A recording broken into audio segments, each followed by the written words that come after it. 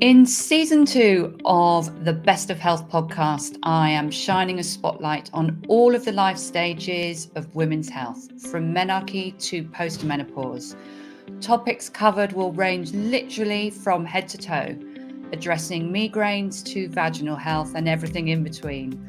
My conversations are going to be with leading experts in their field, and we will tap into a deep well of knowledge and uncover an array of clinical pearls which promise to be an illuminating and helpful support to your personal health journey.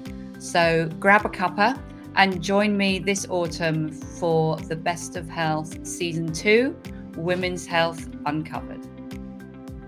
Welcome back, everybody, to the Best of Health podcast Season 2. And today I have with me the wonderful Sandra Greenbank, and we are going to be talking all about women's health as it pertains to fertility and optimal pregnancy.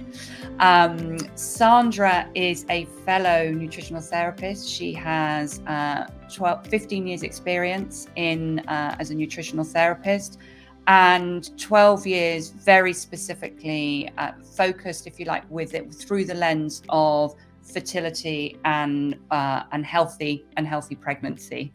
She trained at the Institute of Optimal Nutrition, and then where I met Sandra was through the Institute of Functional Medicine, and has gone through the whole program and is a fully certified practitioner. And Sandra mentors and other nutritionists in terms of through this particular lens, and really helps to guide them, supporting women like yourselves who are listening, who are wanting to really engender and encourage their health to have the most optimal pregnancy and to feel their very best. And she has a mine of information. So welcome, Sandra. It's such a joy to have you here. Welcome. Thank you. Thank you for having me. I'm excited. So could you just explain a little bit about how or what made you sort of most passionate about sort of, I guess, focusing on the power of a more connected approach to fertility and optimal pregnancy? So people ask me, did you have your own fertility problems? And I didn't. Yeah. Not really. I mean, I had a couple of things, obviously, that went on through pregnancy, which, how nutrition and, approaches help to that. But actually it started with my own parents' ill health, and, growing up, they had all sorts of health problems, and I could see, even though I had no training in lifestyle medicine, that I could see that the things that they were doing, smoking 2 packets a day and very, very stressed, and, eating one very large meal, often after a kind of very stressful shift at work. And, I could tell, I could see the trajectory, and growing up, I was thinking, I can see that they've done it all wrong and how they've ended up, and I don't want to end up in that way. Oh, but interesting. Yeah. And then I had my own kind of epiphany again when I moved to England from Sweden, where, when you come here, the lifestyle is really different, and you would eat a sandwich and a packet of crisps at lunchtime, which is not what I was used to. In Sweden, we eat a cooked meal at lunch. And after work, we'd go out, have drinks, a late meal, not so much exercise, whereas exercise is kind of part of life in Sweden in a completely different, more natural way than what it is here. Anyway, I got a muffin top and I got tired, and, to cut a long story short, my doctors just kind of said, there's nothing wrong with you. I went to see a nutritionist, and she fixed me very quickly. How interesting. How old were you when you? I was in my 20s. Okay. My GP tried to put me on antidepressants because I was complaining about tiredness, and I was like, I'm not depressed. And it was to do with my gut health. And, once I understood how to eat, and it was very simple, it's very simple, but unless you know it, you don't know it, do you? So, it was just going back to how I grew up, I suppose, but I just hadn't realized that I'd changed necessarily. But so then I sort of that's how I ended up signing up to studying at the Institute for Optimum Nutrition. I think this was back in 2005 or something. And I realized through the studies and then also through having my own babies along the way that actually if you want to make a big change for somebody, you want to do it before they get ill, right? You know, illness begins many years before that blood test is positive or whatever. And in fact, it begins in childhood, but now we understand that it begins at the point of where your egg and the sperm is matured in the 3 months before conception. That is the one time that you have the most input, as opposed to power to change or to affect the trajectory of that future child's health. So I decided that actually family health, child health, and preconception health was my way of making the biggest impact that I could, because once you know how to eat to prepare for pregnancy, you also know how to feed your children and feed yourself. And so it has that ripple effect, because the child then goes out and understands how to eat and, you know, takes that with them. I mean, there will always be a blip at university generally. You know, we don't worry about that, but you know, we do generally come back to how we grew up, don't we? You know, I certainly. Absolutely. And also I really, through bringing up my own daughter as well, that it's a fine line, isn't it, between you don't want to be obsessional. And I always think about that image in the Hugh Grant film About a Boy with the mum who sort of, the child has never had a McDonald's or, you know, is forced to eat sort of really, really grim, sort of very, very, very, very bland food. Anyway, I digress. But those patterns, and actually they don't develop a taste for those artificial, highly sweetened foods. And my daughter, certainly, I sort of remember really sort of she didn't develop a sweet tooth for those, for the really, really ultra fake tasting confectionery. Even though now she's sort of out of my clutches at 17, she's off doing what she wants to do. Yeah, I think that, I mean, my dad is Italian, and I think growing up, it was kind of, you know, the provenance of the food, you know, you would go and you'd kind of touch everything, smell everything, you know, it was like, and you'd have sort of this almost like discussion with the fishmonger about, you know, what are the freshest, the best, you know, and it's all about the raw ingredients. And I think also my mum, she always put a bowl of salad on the table, regardless of what we were having, whether it was lasagna or soup or fish. Right. It was always a bowl. And it was very simple green salad with, you know, whatever we happen to have. But that kind of, you know, it stays with you, doesn't it? Because it's just how, it's just what you do. And so, you know, with the kids, I always try to go, you know, you always have to have three different colors, you know, breakfast, lunch or dinner, whatever it is. It doesn't, you know, breakfast, it might be an apple and, you know, something else. But I always try to instill in them, you know, the rainbow, you know, what colors have you had today? And, you know, I think it's those things that do stick with you. Anyway, that's kind of how it began. And then my husband had some health problems, and I think that just cemented it in me, and that kind of just realizing that family is kind of just the most important thing. And without your family and your health, you know, what have you really got? And so, I think family health does begin with preparing to have the family, doesn't it? Oh, yeah, absolutely. Absolutely. And so there is all of that is fascinating, understanding sort of the background of how somebody has come into this more integrative and connected thinking approach to health. And I think there was a sort of really, one of the standout things that you've just said is around that, the impact that we can have at that sort of stage of when the egg meets the sperm, and also in the development and the health of those follicles, which are continually are continually being nurtured, if you like. So what would you say are, with your clients or when you're training, what are the non-negotiable nutrients that you think about for health of sperm health and for follicle health?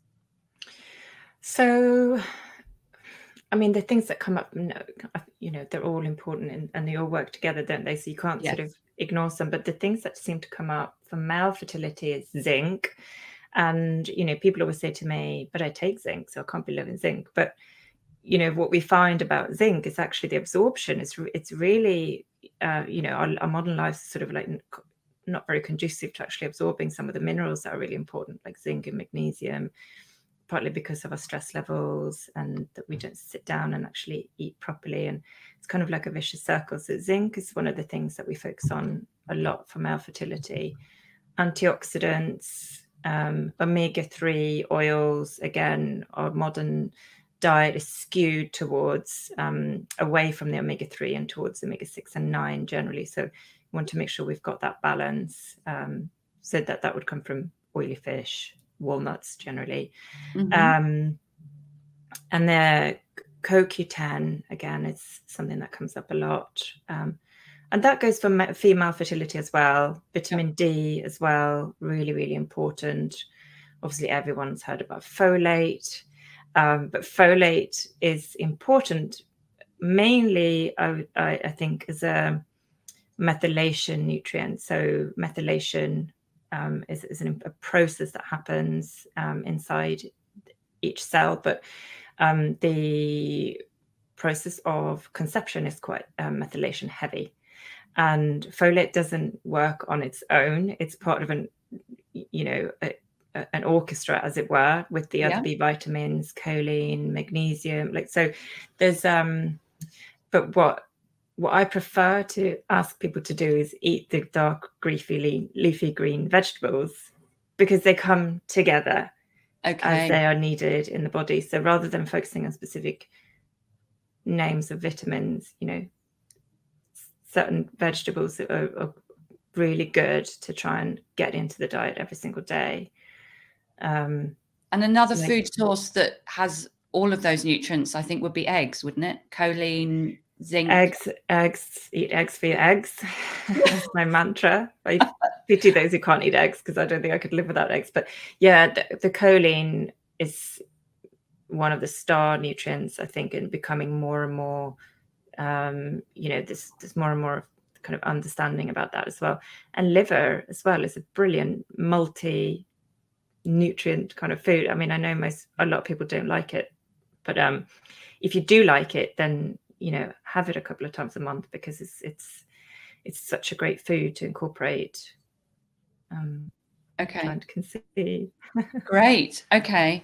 That's interesting that you say about a lot of these, well, certainly the minerals, which for those of you listening, to delineate those minerals and vitamins and minerals we need in smaller amounts than we do what we call macronutrients. So proteins, carbohydrates, fats, mainly because they facilitate hundreds and hundreds of different sort of processes in the body. They're like sort of the magic ingredients, if you like, that allows it all to happen. And you mentioned that a lot of these minerals, so zinc, magnesium, but also some vitamins, iron as well, they need a certain sort of acidic environment, don't they, to be absorbed. And so certain lifestyle interventions can inhibit or block that. Could you sort of explain that to the listener a little bit, what that means? So I'm trying to explain it in a very simple way. Is so when you eat anything, in order for your body actually to be able to break it down and absorb it, you need a good level of stomach acid in your stomach, and that actually helps begin that process of digestion. It's the first thing that happens once you've chewed your food and it's gone down. And if you don't have enough stomach acid, that's going to have a knock-on effect on your absorption, especially of the minerals, but also of the proteins. And some of the things that we do in our daily life actually inhibits that production of stomach acid, and that's stress, illness, I guess, but also age. So as we age, naturally that, you know, that can reduce. So but the unfortunate thing is that also you need zinc to produce the stomach acid. Yeah. So you then can end up in a sort of vicious circle where you're not getting enough and you're not absorbing enough, and so you know, you have to kind of intercept that. And so it's not necessarily just about taking more. Yeah. It's also focusing on how can you then you know, lower your stress and make sure that you know, that process is functioning properly. And we, you know, we ask people to sort of sit down and eat their food away from their screen and chew their food properly, which is quite hard to do, I think. It is. When, sort of pre-COVID, I was sort of running sort of day retreats and sort of longer retreats, and we would practice that. And actually, it does take practice to actually really engage and chew your food. But for sure, it makes such a significant difference.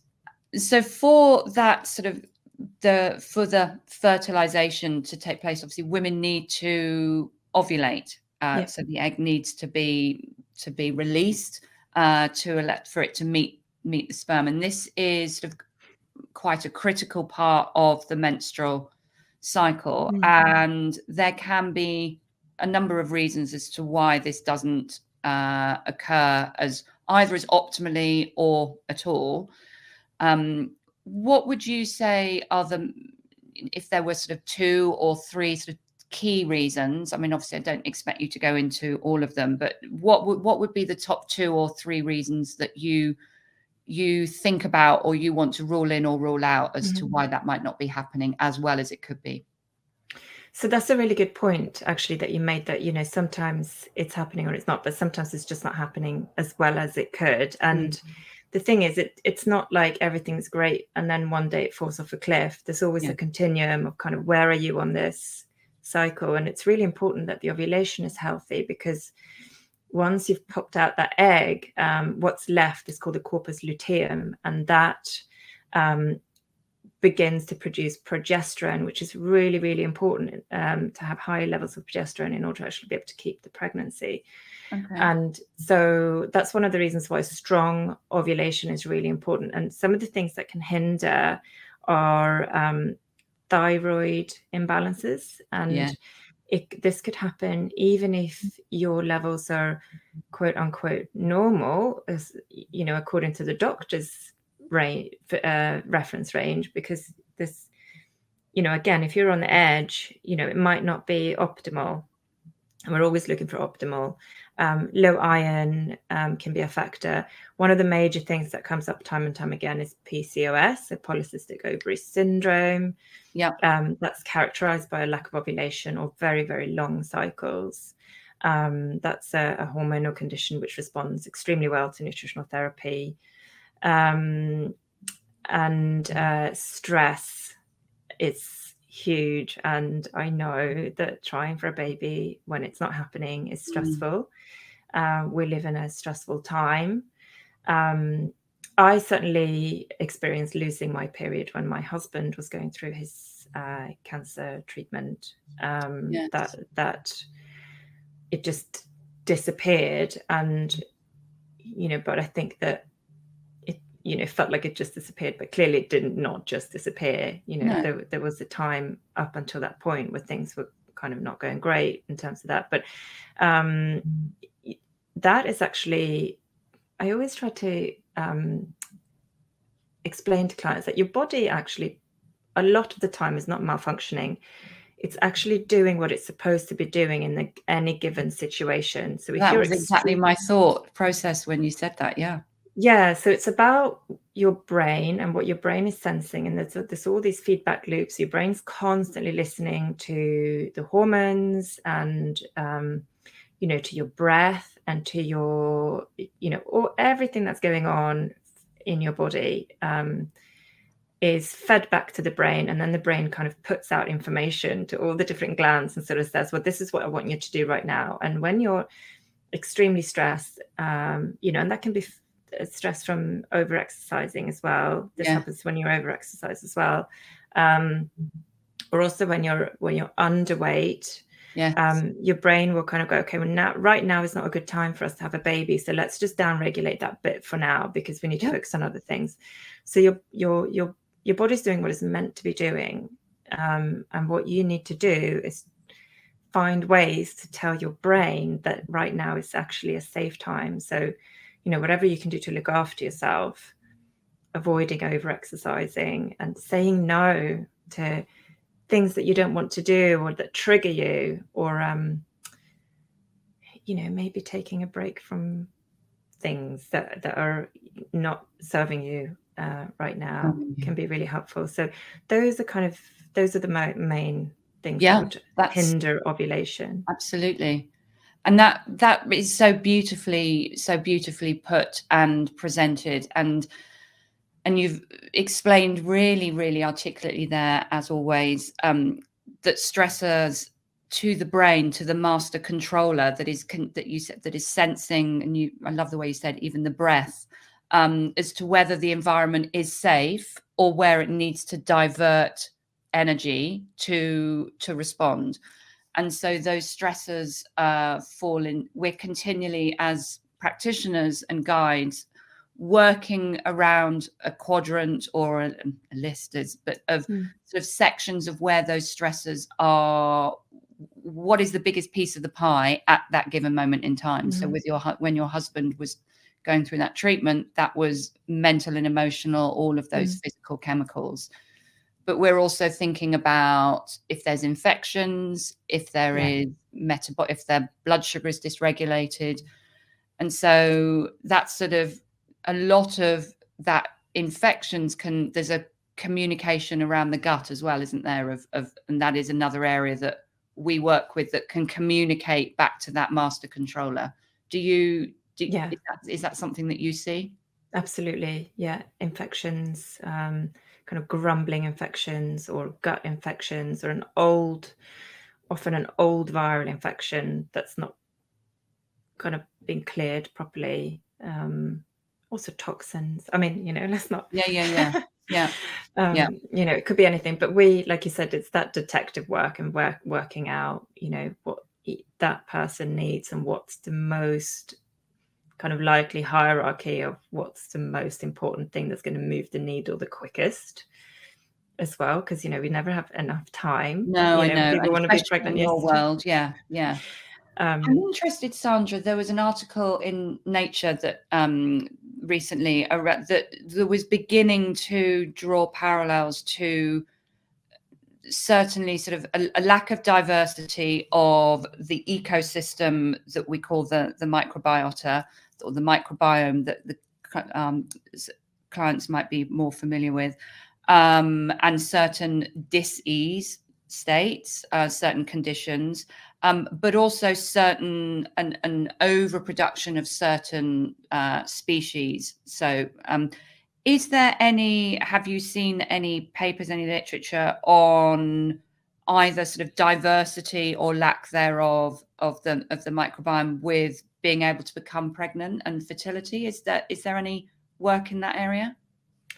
There's loads. We know that women with PCOS and endometriosis can have a disrupted microbiome. So that's those are two big groups of women that we work with, but also the vaginal microbiome, which is, so each area of our body, you know, your eyes have one microbiome and your vagina has one, and your vaginal, there's lots and lots and lots of research now on the vaginal microbiome and the seminal microbiome as well, that links obviously that's very closely linked to the gut microbiome as well. So they're very linked, they're close together, and also you know, whatever's in your gut is going to kind of filter through. But there's lots of studies where we can sort of see patterns of certain bacteria that are supportive and others that are not. Fascinating, isn't it? Yeah, and also obviously the gut, it might not be specifically a study specifically related to fertility, but we know that the gut microbiome is involved with neurotransmitter production, you know, produces certain vitamins, certain types of acids that are important for our brain health. You know, it's all interconnected in that web of, you know, and it's about learning how to take one piece of information and applying it to a person and looking at how that, yeah, I think that, and isn't it funny how when we studied, I don't know when you qualified, probably sort of a little bit before me, but, you know, if you started talking about the gut function with anybody, they'd kind of like turn away and think, this woman is crazy. Your gut has nothing to do with this. And also when I was, it literally was, and in fact, I remember my lecturer saying, oh, just prescribe a probiotic. It was very much about just go as high as you can, prescribe a probiotic as high as you can, and it'll work. You know, literally, I was just, we've come a long way from that. It's funny actually, because now it's so in the public eye, you know, but also there are doctors and there are certain tests where they look at the end, they actually take a biopsy from the endometrium and look at the bacterial balance there, whereas we would just take a swab. We don't, as nutritionists, we don't do kind of those sort of invasive tests. But you can go all the way up to the endometrium and take a sample, and then, but the outcome is that you get a list of supplements that you can take, and they're all different strains, and it's just like, pick any one you like. Here's the list.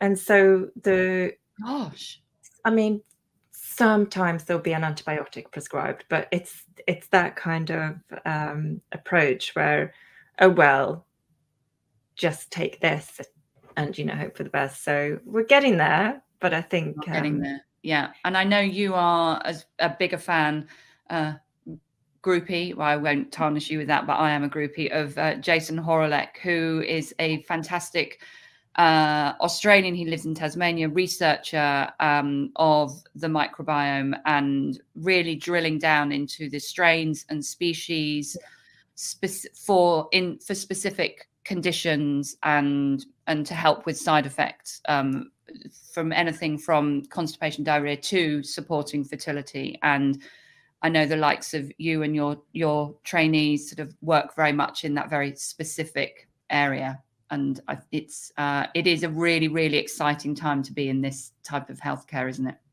Yeah, it's really exciting. And there's a new seminal microbiome test about to come out, which I'm super excited about as well, because it just gives us access to so many more tools. But actually the vaginal... In the UK, Sandra, that will be available. Yeah. Great. The vaginal ecologics test that we do, you know, it's a simple home swab, and we get so much information from that. We're looking at inflammation, bacterial balance, helpful bacteria, unhelpful bacteria, and then we can work with that. And I would say anyone who's struggled with infertility could probably benefit from that. But especially so with anybody that comes in with miscarriages or failure to implant, in terms of IVF, I don't like that term, but that's what it's called. Yeah.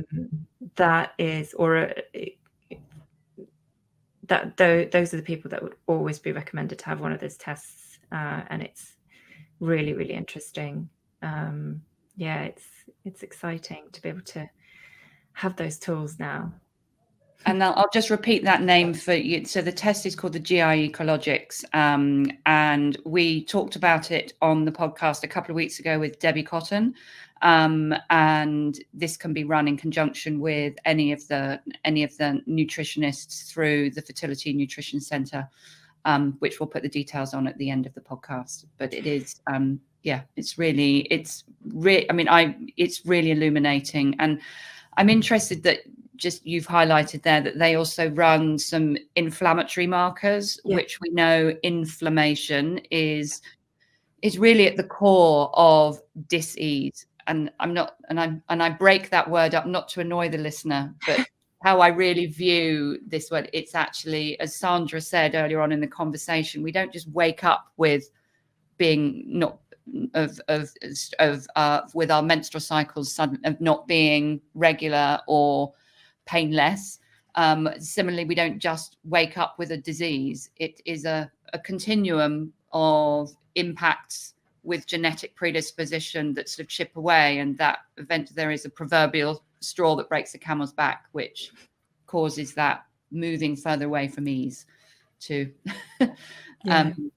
and that inflammation marker, you see that, I'd imagine you get quite excited when you see that, because it gives you something, really gives you sort of a bit of an aha moment to work with. Yeah, I mean, you know, there's so many people who have been told that their infertility is unexplained. There's no such thing. There's no such thing as unexplained infertility. There's always more questions that need to be asked.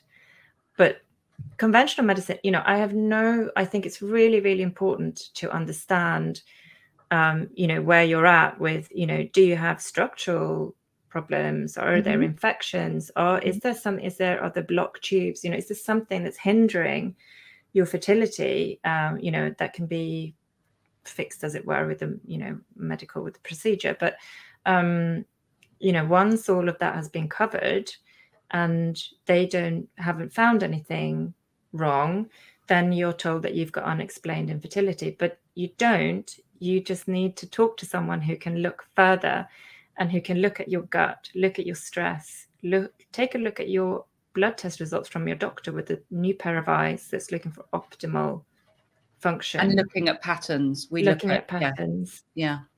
Is there inflammation? I mean, that's not some sort of like random buzzword. You know, there's reams of data that shows that inflammation in the pelvic cavity, in the fluid surrounding the pelvic cavity, has a direct impact on egg health and on your fertility. So, you know, for example, if you've got endometriosis, you know, that's an inflammatory condition. We can't necessarily remove the lesions that you've got, but we can put a lid on the inflammation, and that's what we're kind of aiming to do. We're not looking for no inflammation, because, you know, no, it's a natural process, isn't it? Otherwise we want inflammation to help it to save, but we want that wave of resolution to come in once the inflammatory response has done its job. We want that. Yeah. Talking about endometriosis, that is interesting, is that it's sort of always thought of as being hormonally driven, but really underpinning endometriosis, there is sort of an immune dysregulation, really, isn't it? That is then sort of exacerbated by the natural rhythm of when we are in a higher estrogen state over our cycle, but it is more of an immune driven kind of dysregulated condition. Yeah, I think that working from through an immune lens and looking at what's going on, I think that really seems to get the best result, really, with the endometriosis patients, although nobody really knows for sure what it is, or why it happens to some people. But I think that, you know, it's that making sure that your immune system is supported, you haven't got kind of potentially inflammatory foods in your diet. We're looking for the anti-inflammatory foods. We're looking for you know, even womb massage and acupuncture can be really helpful, and partly because I think it helps with the stress surrounding it. Because endometriosis is stressful, it's painful. But you know, I mean, I have it, and I think that, you know, again, it responds so well to nutritional therapy and to interventions. You may still need to have a procedure to have the lesions removed in order to get pregnant. But the pain it's something that we can manage before and after. And making sure also that your hormones aren't going crazy haywire, because, you know, like you said, it does respond to the hormonal fluctuations, but some people have more or less, you know, better balanced hormones, for want of a better word. Great. That's really, really interesting. And do you and your team, are there certain sort of IVF clinics that you work, that that you can work so cohesively with, that there is sort of a dialogue and an understanding of sort of the benefits of and the need for both. Yeah. Do you know, it's so funny. I used to work with IVF clinics, and I think they got a little bit annoyed because they stopped sending me clients because they would get pregnant without the treatment, and that's not what they wanted. Oh, wow. Okay. Wow. Well, because, you know, it's like, oh, you've got PCOS, so here's some drugs, and then we'll do this, and then we'll do that. Or there's a male fertility factor, so let's do ICSI, which is where they inject a sperm into the egg instead of letting the egg and sperm meet naturally. But, you know, we take one step back, don't we? We can't fix it all. And sometimes they still need the treatment, but quite often, you know, if you can kickstart ovulation, like you said, I mean, that's step number one, isn't it? And then making sure the egg and the sperm actually meet, which, you know, if your pH in your vagina is too high because you haven't got enough lactobacilli, that sperm and egg are not going to meet because, you know, your mucus is going to be inhospitable. You know, if your sperm's borderline, you know, there's so much that we can do to help make that a better quality, but a better swimmer, you know. And so a lot of the clinics used to sort of go, oh, we're not going to send her our clients because we're not getting, because ultimately, and again, I'm not against fertility treatment in any way, but I do think and believe that unfortunately it's driven by money. And we have to always remember that they are IVF salespeople. And obviously, I'm a salesperson of nutritional health, but you know, I didn't charge somebody £10,000 for a cycle, you know. And there are one or two clinics that I do work with who are 100% on board with what I do. There's a clinical embryologist called Alpesh Doshi who runs a clinic near me in Elstree called IVF London, and he's so supportive of what we do, and he's such a big believer. And his wife is a GP, and she is also so wonderful. And, you know, they understand the limitations of the NHS, what happens in a GP office. And, you know, they have acupuncturists, health coaches, nutritionists kind of on board to bridge that gap where, you know, somebody might need treatment. But at least if they're in the best place possible, once they have it, you know, that's gonna hopefully absolutely. It's really interesting hearing you talking about this sort of life stage. I've been sort of having a similar conversation about sort of towards sort of the other side of the life cycle from a woman's perspective around menopause and HRT. And actually, the sort of course, the thought process is the same. Is I'm certainly not against HRT at all, but it's all about the environment into which you apply this thought. And it's the same with fertility treatment, is that you can't expect miracles if there are depleted nutrients, if the blood sugar's off, if they're not sleeping properly. These are non-negotiable, really, if we are. And that is truly intuitive. There is no one magic bullet in terms of in the same way that you've said there is not unexplained fertility. There is. You've got to keep digging.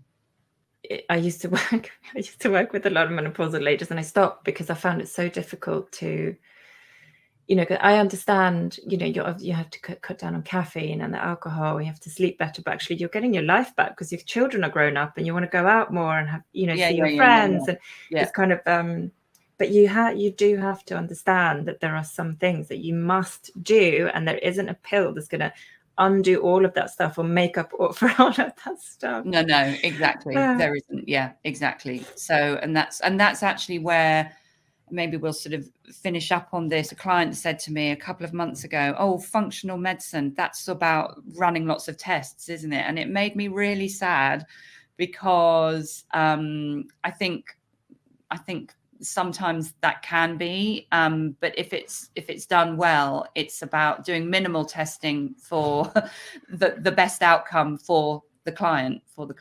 But there are some really, really helpful tests that that can inform us. And I think the area of nutrigenomics is fascinating and can be a real leg up in our line of work in terms of how we can then create the right plan in terms of where the sort of where the glitches are that we can help navigate that path. Do you know, I feel quite passionate about testing, actually, and I think that you know, we have so many incredible tests that you cannot get through conventional medical practitioners, and that are absolutely amazing, but never test for the sake of testing, because if you go digging, you will find something, but that something might be a red herring. You need to be, you know, there are some tests that I do ask everyone to do, like a full thyroid panel, i.e. not just T4 and TSH. You know, we want the antibodies as well, and vitamin D, you know, full blood count.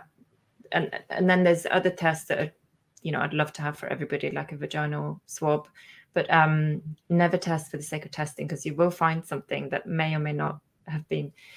But the other thing that I always tell my trainees, because they're kind of going, oh, what test should I do for this client? I don't know if I should do the Dutch or the Nutrival or the this or the, and I say to them, you know, these tests are all lovely, but remember 12 years ago when I started, most of these tests did not exist, and I was still getting really good results. Like, don't forget the basics. We don't have to do the expensive tests. You know, they're really, really nice to have, but we can get so far without those as well. Yeah. So if the takeaway, I mean, there are so many takeaways from this conversation. Love to have you back. But if someone is from a testing point of view, in terms of having a full what's called a full blood count, which your GP can run, you might need to use someone like Medichecks or the like of to get a complete thyroid panel. But I mean, I think they're £65 for a full thyroid blood panel, and vitamin D and understanding your blood sugar is really important. But certainly sort of working sort of with thyroid health is really important, isn't it? Yeah, you mentioned Medichecks. They do a thyroid ultravit. Yes, which is really handy. With vitamin D and I think iron. I can't remember exactly, but that one's quite nice. Yeah. And they often have a Thyroid Thursday discount.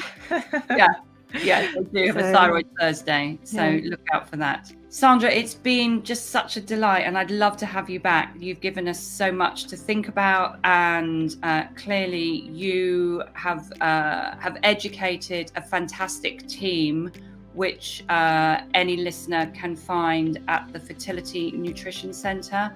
All of these practitioners have been trained by Sandra, and she coaches them, and so you will be having sort of the benefit of her wisdom on your case, and it's just been fantastic and really enlightening. So thank you so much, and we'd love to have you back, and also to an event soon. So thank you so much, and we will see you on another episode, hopefully. Thank you for having me. You're welcome.